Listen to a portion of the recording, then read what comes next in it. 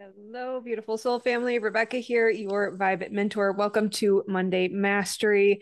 If you're new here, this is a timeless message. I'll take just a minute to cover a little bit of the astro weather as far as astrology or geomagnetics. And then from there, we'll dive into the timeless message, looking at guidance for how we move forward and what we are learning in this day and age. Not too much to speak of relative to last week. As far as the solar weather, we did have a handful of M class flares and 10 or more C class flares just about every day this week.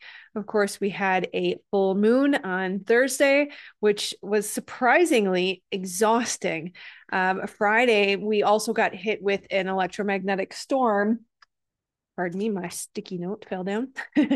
On Friday post the new moon, or I'm sorry, full moon. And so it was really interesting because usually the full moon will come with a lot of extra energy. And yet Friday, there were very high levels of lethargy and fatigue. And yet I will say, if you listened and you heeded the call for rest, boy, were there some amazing energetic downloads. You could just feel the body buzzing as it received that energy. So I hope that you were able to take advantage of that and be part of the receptive family of that energy. We also had another KP storm, or I guess you could say it really was sustained through Friday and into Saturday. And then the solar flares declined from there. We had two on Saturday, three on Sunday.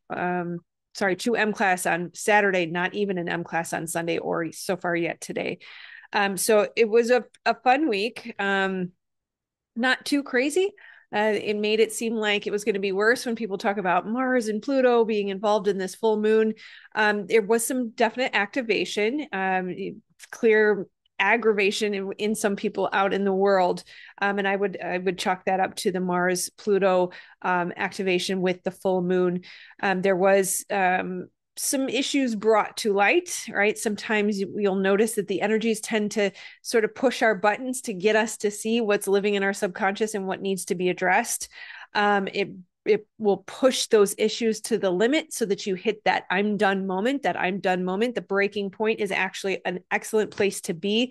Ideally, you don't have to be pushed to that place, but if you're not addressing things, that is how it will be forced to resolution, if you will.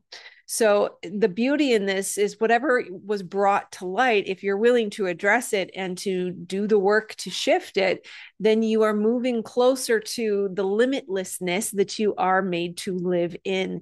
And it's beautiful how this work helps you see where you are not free. Where are you blocked? Where are there things that are living with you? Within you, or even environments outside of you that need to be addressed that you're not facing, right? So it brings these issues to light and it helps us heal through awareness. As you know, the darkness has to flee when we shine the light of awareness on something. So while it can be uncomfortable, sometimes it's also very helpful. Remember that shame thrives in the darkness of secrets, right? So if you can think of our conscious awareness as the light that we shine on something that helps it dissipate or heal or leave our lives, the opposite is also true. If you are not paying attention, you're not willing to look at it, you're keeping it in the darkness, and that is where issues will fester. That's where they grow. That's where they become these monsters that seem impossible to face, right? So we dissolve issue in the light of awareness. And of course, with that awareness can come love and compassion and all sorts of beautiful healing that is only available to you if you're willing to look at it, right? So we really have to remember that the thing we fear facing, the thing that seems um, too big to face or too big to deal with or too big to overcome is actually not as big as you think it is. Fear is never real. Fear is only helpful if you're standing on the edge of a cliff and it tells you to take a step back. But even then, you still have to look at the thing or you have to find a way to move through or around the thing. So that fear is not meant to lock things in place like it does for many people in today's day and age. It is the fear of addressing something. When we look away from something, we move away from something and we don't shine the light of awareness and love and compassion on it, that we lock it in place and we hold it in place, right? The real issue is the way that we are abandoning ourselves when we are looking away. We are foregoing our relationship with ourself that is required to become limitless, to fully self-actualize, to be all that we were made to be, requires being willing to see within and look at those parts that are afraid and why they're afraid and what belief they hold and what needs to be addressed or worked through. The real issue, I want to say that again because it's so important. The real issue is the way that we abandon ourselves by looking away. Now, there's something really profoundly powerful and healing about, it's interesting. I'm not sure where I paused there. Garbage truck outside. Hopefully you can't hear that. It's when you bring your awareness internally and you see yourself, you see your parts, you have compassion and love for yourself, you hold your heart and you say, you know what, you did good, right? There's profound, powerful healing in just bringing your awareness within. And with that awareness, again, comes the love and compassion. And so when we are looking away from something, we are suppressing how we're feeling, we're ignoring those parts, we're beating on ourselves, we're abandoning ourselves, we're actually causing further wounding and holding ourselves stuck in this locked place of immovable energies and blocks, issues that will cause us to stay stuck, right? So we have to remember and really get intimate with, how do we speak to ourselves? How do you feel towards yourself? There's times where I've noticed, we'll talk about self-talk and what do you say to yourself when you talk to yourself? Certainly the words that you are using, whether they're spoken word or they're just in your head, is very important, but also how do you feel towards yourself? Sometimes there's just not words, but there can be, if you're unconscious, to the 80,000 thoughts that you have a day, 90 of which are repeated and 70% of which are negative. If you are not conscious to those things, you are creating a lot of negativity in your life, a lot of problem, a lot of blocks, a lot of stuckness. But when we bring the light of awareness and love and compassion inwardly towards ourselves, and we start to pay attention to what is happening in your mind and your body, you can feel the negativity that you feel towards yourself without words, right? And when I'm saying feelings, this is not the feelings that we don't pay attention to, that we don't believe. I'm talking about the sensation, the emotion in the body is a felt sense. And when you can feel your posture towards yourself that is negative or degrading or somehow beating yourself up, that is the self-abandonment that continues to perpetuate your issues. Just remember, there are 0 reasons to feel shame or guilt or any negativity towards yourself. No amount of negativity has ever been beneficial. Not once, not ever. And I don't know if you've noticed, but in those moments where you beat on yourself, you will feel a stronger propensity towards your coping mechanisms. If you like to have a glass of wine, or you like to have a donut, or you like to get a bag of chips, or you like to go shopping, or you like to play video games, you will feel a stronger propensity towards that coping mechanism because you have been telling yourself untrue thoughts and feelings. You have been sending that negativity towards yourself. You have been abandoning yourself, and you are beating on yourself. So just remember, 0 amount of negativity or poor self-talk has ever been beneficial. Remember, any crappy thought or posture towards yourself that feels bad is untrue. There's a reason why we can feel with our body how aligned or misaligned we are to truth. This is the emotional guidance system that we have been gifted. And it helps us point to or see where we are not free, where you are limiting yourself. The truth is, you are free all the time. Whether you acknowledge or believe it is another story. But the truth is, at the end of the day, you are free. You have everything you need. You even have the things that you desire that you think you don't have. So start asking yourself some questions. What is it that you want? What is it that you want that you believe you don't have? What is it that you want, and why do you want it? How do you think it will make you feel? And then start to notice, if you think you need more money to feel safe, then ask yourself, how can I feel safe right now? What is it that I believe about myself or the world or my environment that is causing me to feel unsafe? How are you already able to receive and be what it is that you desire? We have this belief that we've got some far away, distant goal that we need to get to achieve, to receive. But the truth is, we are just distancing ourselves from the thing that we desire through that belief. And we're forever putting that issue or that accomplishment or that milestone further and further out, keeping ourselves from the very thing that we can realize right now. So it's really about, what do you believe that is separating you from the thing you desire to be and to feel, right?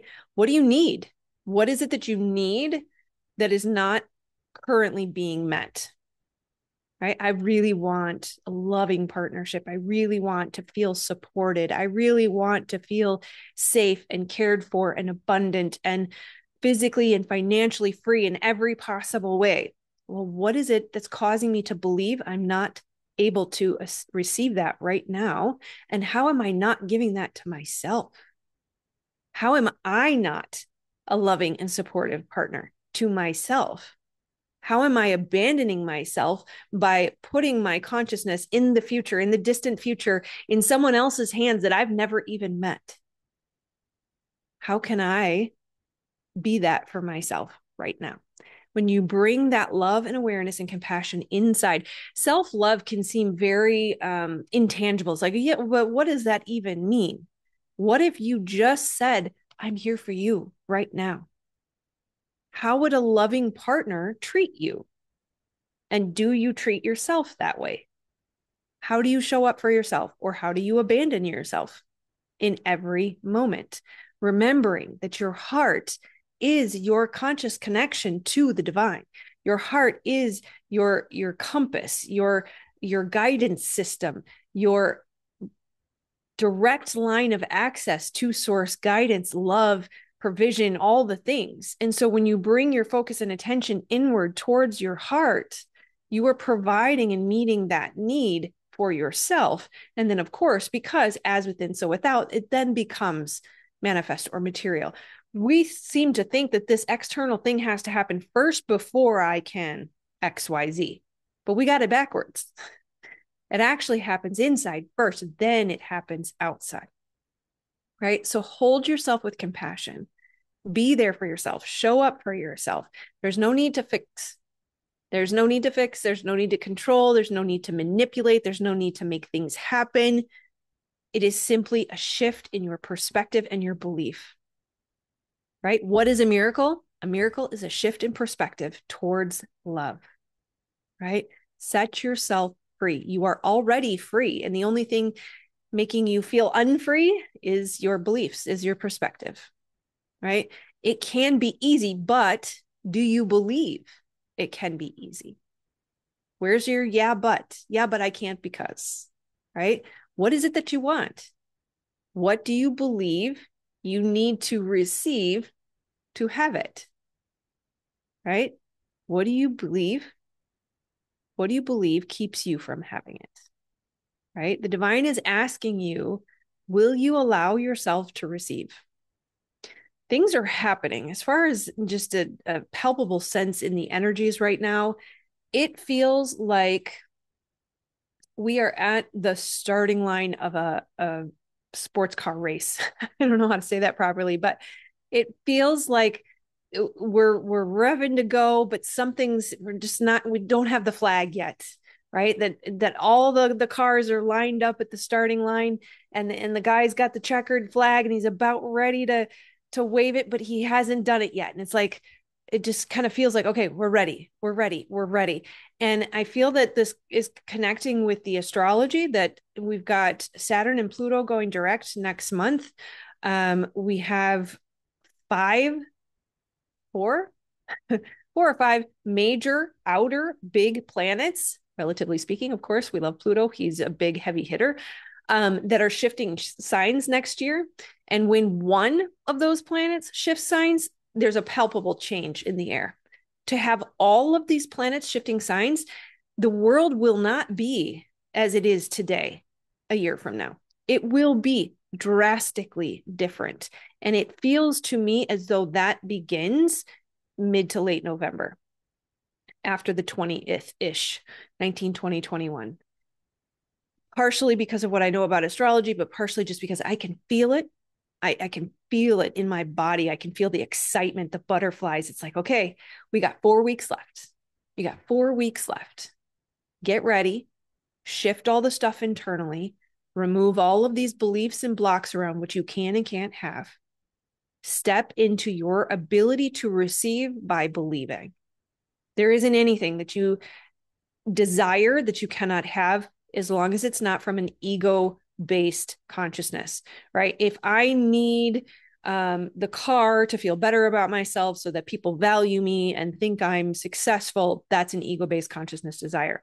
If I need my dream home because I'm a Cancer moon, and something about my home and fluffy blankets and soft pillows and sunshine and sandy beaches nurtures my soul, and it makes me come alive, and it makes me a more effective healer, and it helps me demonstrate what it looks like to become limitless, that is a divine gift.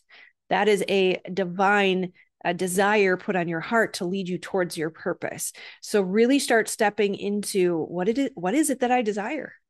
What is it that would really light me up? Allow yourself to follow the guidance of the desires of your heart that the divine put there for you as your compass, right? Remembering that your purpose is thriving, right? The tide rises all boats. You elevate the collective whole as you elevate yourself, right? The pace is about to pick up. Things are about to happen very quickly and very suddenly. We are moving into a whole new world very fast. Big shifts and changes are coming. So I ask you this: what will you do? How will you allow yourself to receive? Right? What will you allow yourself to receive? And if there's anything that you desire, but you believe you can't have it, look at that belief and be willing to shift it. That is all I have for you today. I love you, my friends. Make sure you check out Becoming Limitless, the video posted this past week. There'll be so much more content similar to this and in this vein. Following our heart is everything. I love you, my friends. Namaste.